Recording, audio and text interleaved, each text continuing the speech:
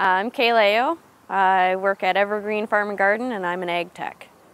Some of my responsibilities are diagnosing customer tractors, doing maintenance on them, getting tractors ready for planting, harvesting. Something that I worked on this week was a 2955 tractor. Came in for a head gasket problem. Turned out it needed a full engine rebuild from new liners, pistons, head gasket, you name it. Something that's meaningful about my job is getting the farmers up and running as fast as possible so they don't miss a beat in the field. Started my career with United Rentals as a dispatcher, so I was responsible for dispatching trucks. Stayed late a couple nights to help out in the shop with a couple quick fixes, and my boss approached me asking if I wanted to try a job in the shop, and that's how it started. So I'm doing my apprenticeship right now. I'm in my second year and I go to Centennial College for heavy tech.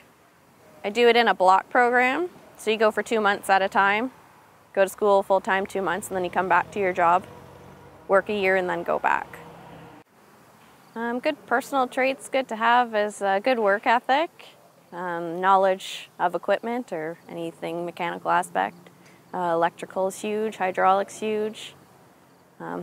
Anybody that wants a challenge every single day. I like a lot of elements of my job.